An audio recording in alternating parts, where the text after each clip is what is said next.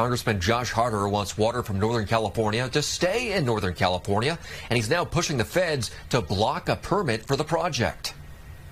It doesn't make any sense, especially in a year like this when we're already dealing with a devastating drought. Our farmers already don't have enough water.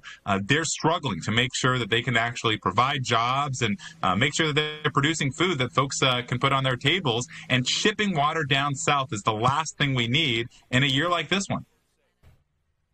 Democrats Congressman John Garamendi